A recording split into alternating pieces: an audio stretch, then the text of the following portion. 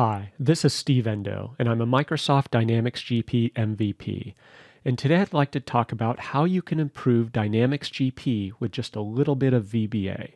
And specifically, I'm going to show you an example of how to use VBA to help users save time while also helping to reduce data entry errors.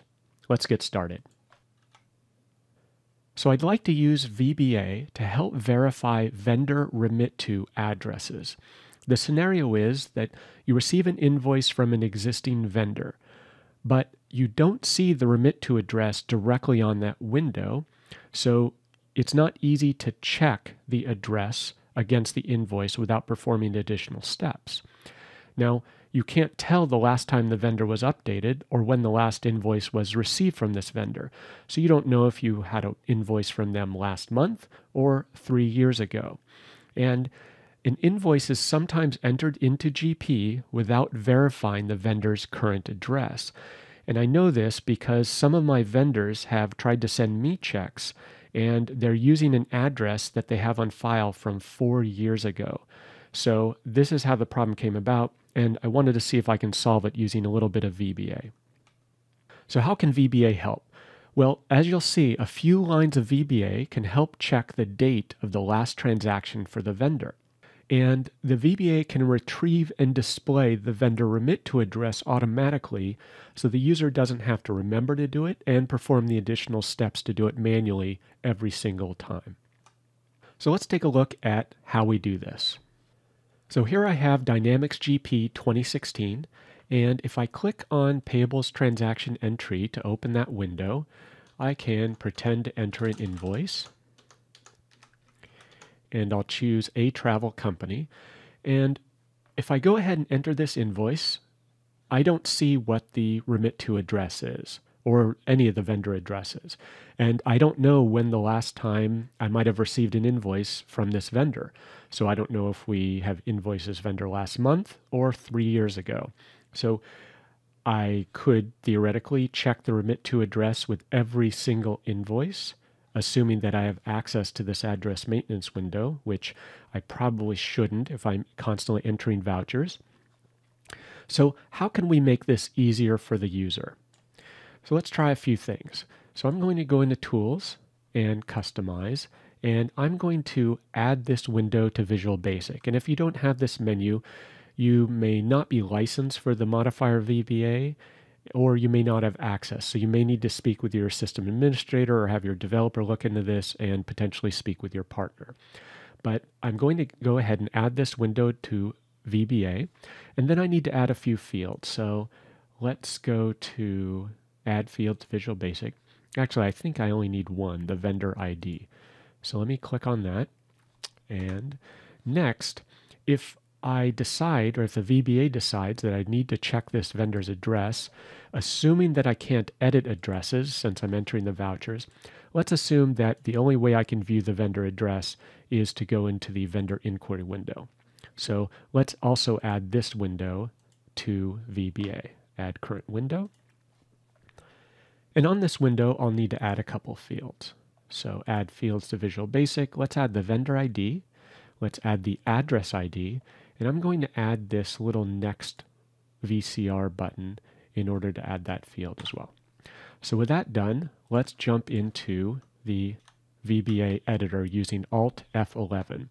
And you'll see that I have my two windows here, Payables Transaction and Vendor Inquiry. And through the magic of preparation, let me copy my existing code.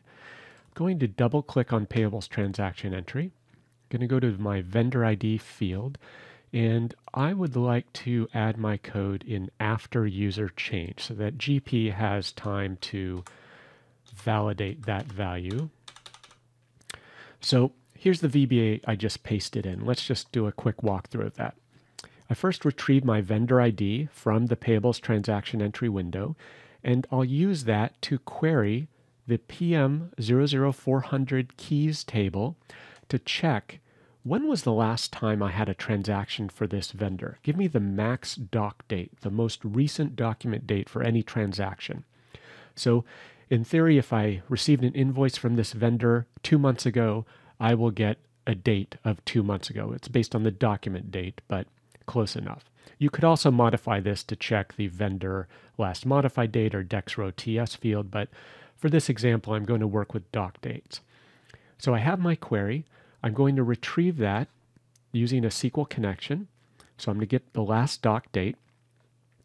And while I'm at it, since I'm working with SQL here, let me go and grab the vendor's remit to address ID. So I'm going to go to the vendor master table, and for this vendor ID, I'm going to go grab that vendor's remit to address so I know which address is the remit to versus the primary. So I'm going to retrieve that value as well. Now that I have those two values, I'm going to take the last document date. I'm going to explicitly convert it to a date format just so I can do some comparisons. And you'll notice up above that if I didn't find any documents for this vendor, just return 1900 so that I have something to work with. So that would presumably mean it's a new vendor and there haven't been any transactions set up. So I'm going to assume the vendor address is correct. You may not want to, but for this demonstration, just showing that example. So if it's a brand new vendor, we don't have any documents, let's assume it's a new vendor and let's just exit. Everything is fine. However, if there are documents for this vendor, let's see how old they are. So I'm going to do a calculation to compare the last document date and the current date, see how many days ago that was. I'm going to get that day value. If that document is more than 60 days old, which you can adjust that day, maybe you want to go with 30 days, but in this example, if it's more than 60 days old from that last transaction, display a message window. So this vendor has not had a transaction since this date, which was X days ago, and please review the current vendor remit to address and compare it to the invoice address. So we're checking how long ago was it since we last dealt with this vendor or had a transaction, and if it was a while ago, prompting the user to check the address. And then next, to make it easier, because we're assuming the user that enters vouchers cannot edit the vendor address as well for segregation of duties and control purposes, let's open the vendor inquiry window. Let's select the vendor ID on that window for them, and let's display the window, and then let's select the remit to address ID. So if a vendor has 3 addresses, let's make sure to switch over to the remit to address ID. So we're going to click that little next button until we get to the remit to address ID, and once we're there, we will exit. Okay, so let's give this a try and see how it works. So let's go back in our payables transaction entry window, and you'll notice there's a little dot at the end of that window name indicating we have VBA active. And so I'm going to enter my invoice, and I'm going to choose a travel company and look at that. So we see that this vendor has not had a transaction since May 8th, and that was 293 days ago. And please review the remit to address. Okay, let's do that. And it opens the vendor inquiry window, and you'll notice it switches to the remit to address ID. It would initially pull up with primary, but it knows that the remit to address is this ID, so it displays that address for you. Okay, great. The address looks okay, or it doesn't, and we need to deal with that. Let's try another one. Let's try Beaumont Construction. And here we see, wow, it's been 1,400 days ago, so several years old since we've last had a transaction with this vendor. And let's take a look at the remit to address. And there we have this vendor only has a primary address ID, so that's the address that is displayed on the vendor inquiry window. So this kind of takes the thinking out of the process so that users don't have to figure out whether they need to check the address. It automatically has some logic to do that, and it makes it easy by just displaying the vendor inquiry window and showing them the address. So that's how quickly you can have a VBA mod in place that saves users time, saves them a little bit of hassle, and potentially improves data entry and reliability of your invoice entry. So that was a basic demonstration, a really simple, easy way to add VBA to Dynamics GP. But what if you have extra requirements? What if you want something a little fancier? You could do things like you could display the vendor's remit to address in the dialog. So rather than telling the user to go check the address in a separate window, and even if you display it, maybe you want to retrieve that vendor address and display it directly in the dialog and just ask the user, is this the correct remit to address? Does it match what you see on the invoice? If the user says yes, great, they can proceed to enter the invoice. If the user says no, maybe you could submit a Dynamics GP vendor workflow request. So maybe there's a fancy way to submit that into the GP workflow process, allows that to be handled, and the user can set the invoice aside or route it internally until that address is corrected. You could potentially use Visual Studio Tools and .NET to perform the exact same thing. It's a little more work. You need to have the .NET tools, a little more development experience, and you could do the same thing with Dexterity. However, VBA is simple. It's all contained in Dynamics GP. You don't need separate development tools.